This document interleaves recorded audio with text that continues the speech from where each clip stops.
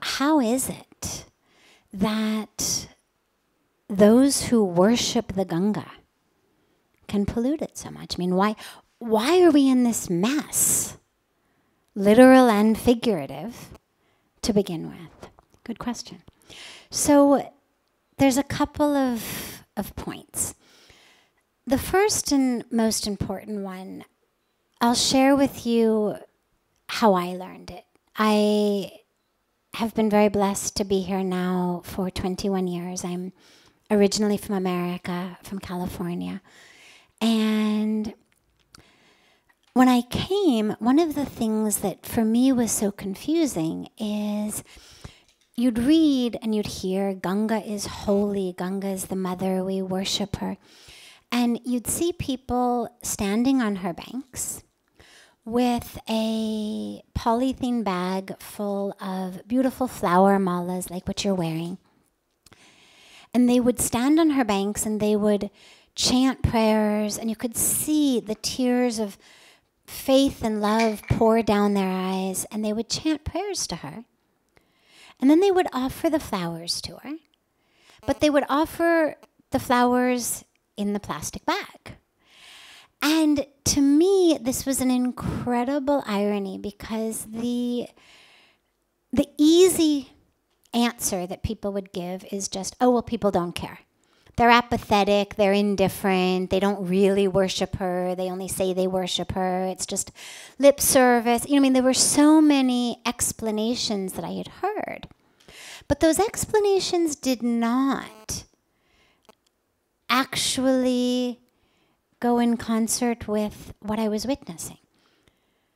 What I was witnessing was anything but apathy, anything but indifference. I mean, when you see the love with which people pray to her, this is not apathy.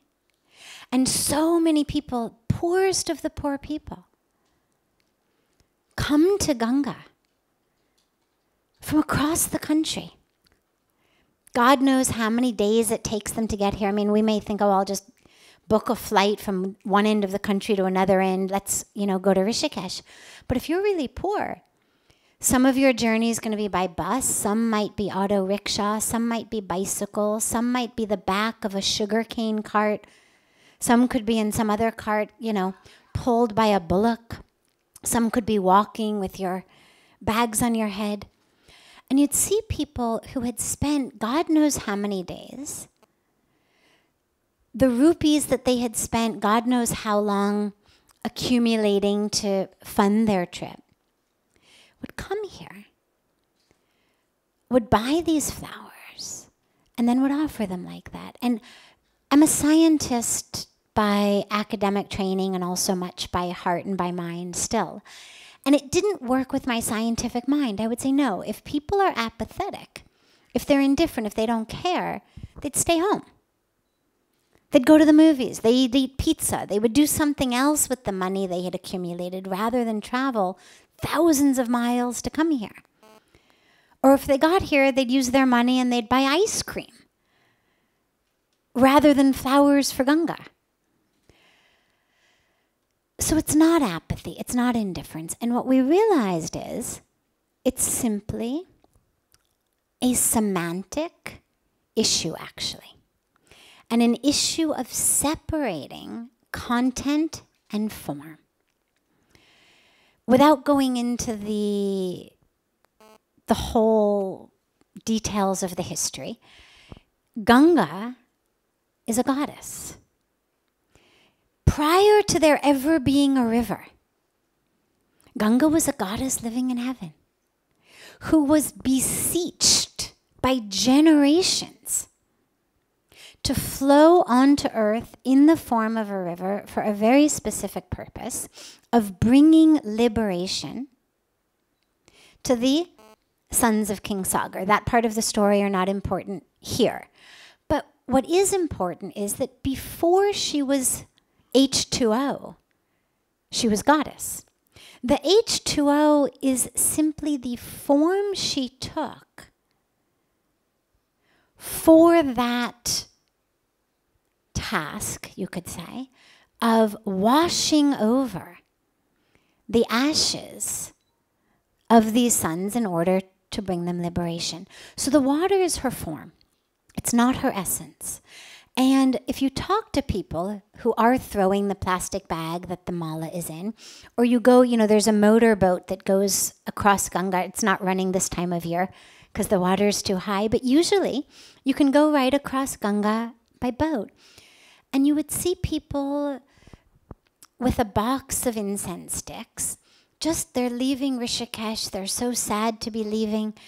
And they've got a box of incense and they're performing arti, like what we just did, but with the incense sticks to Ganga from the boat as the boat is pulling them across the river. And then they'll take the whole cardboard box that the incense came in and throw it overboard. And it was the same situation of you cannot write this off as lack of caring. Clearly they care. And when you talk to them and you say something like, you really shouldn't pollute Ganga, what you get is something really interesting. In their mind, the concept that Ganga could be polluted, that is sacrilege. The plastic bag is not sacrilege. The cardboard box is not sacrilege. Sacrilege is the assumption that a plastic bag or a cardboard box could pollute Ganga. Because she's the goddess. And she washes away lifetimes of sins. I mean, people come to bathe in Ganga to wash away lifetimes of sins. What do you mean a plastic bag pollutes her? It's nothing compared to the fact that I was a murderer in my past life. I mean, if she can handle that, and I can emerge from Ganga pure and clean, what's a cardboard box got on her? What's a plastic bag got on her? It's nothing. And so what we realized was, semantically, the campaign had to change. You could not talk about polluting Ganga. You have to begin by the assumption Ganga is unpollutable, the goddess. The essence of Ganga is unpollutable, untaintable, undefilable, much in the same way that if you took your mother for an evening walk, and on that evening walk she slipped and she fell into a mud puddle, or worse, she fell in the sewer, or somebody dumped a trash bag full of waste out their window onto her head as she was walking down the street, she wouldn't be any less your mother. Her power to bless you wouldn't be impacted in any way by the fact that she fell in the sewer. You wouldn't say, oh God, Ma, I was really looking forward to your blessings tonight. Unfortunately, now you've become defiled. We would understand intuitively, it's just, her clothes are dirty. Take her home, give her a bath, throw her clothes in the wash, but Mom is Mom. Her blessings are just as potent, her presence is just as potent. And this is where we've had to separate the semantics, the content from form. So Ganga is unpollutable, undefilable, and yet the 500 million of our sisters and brothers who live on her banks that I mentioned in the Arati, well, they are depending on the molecules of H2O. They're actually depending on form, not content. They're not looking to Ganga for liberation.